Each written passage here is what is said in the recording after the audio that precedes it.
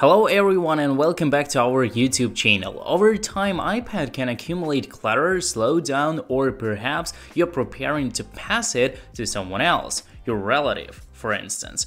Wherever the reason may be, a factory reset is a good choice that can breathe new life into your old iPad, restoring it to its original state. In today's review, we're gonna show you how to do it easily and effortlessly in a few seconds. Let's get started!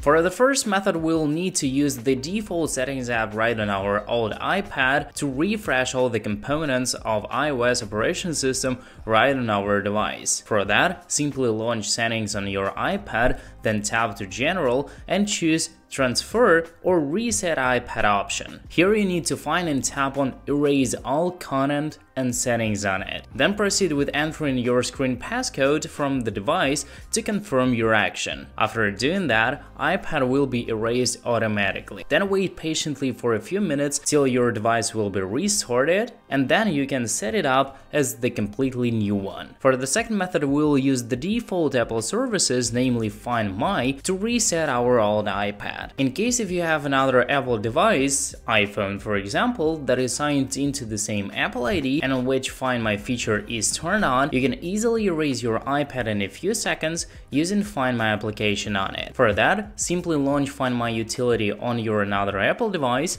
and then tap on Devices and then find your iPad among other gadgets. Tap on the iPad icon that you wish to reset and scroll all the way down till the bottom. Here you need to click on Erase this device feature, then enter your Apple ID password to confirm the action, and then wait patiently till the procedure will be done. Once the whole process is completed, you can set up your iPad as the new one.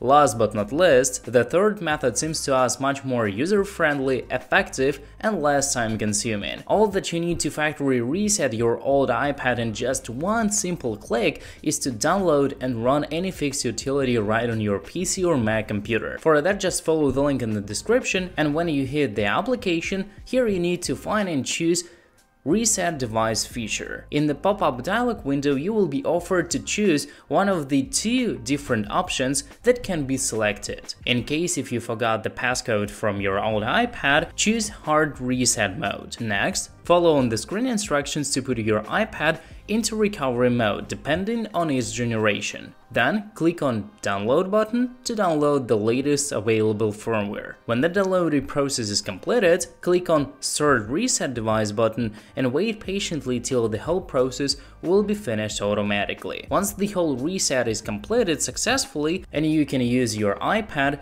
as the new one. Hope that all the tips were kinda useful. Don't forget to subscribe on our channel, like this review and share it with your friends on the social nets. Thanks for watching guys and see you soon.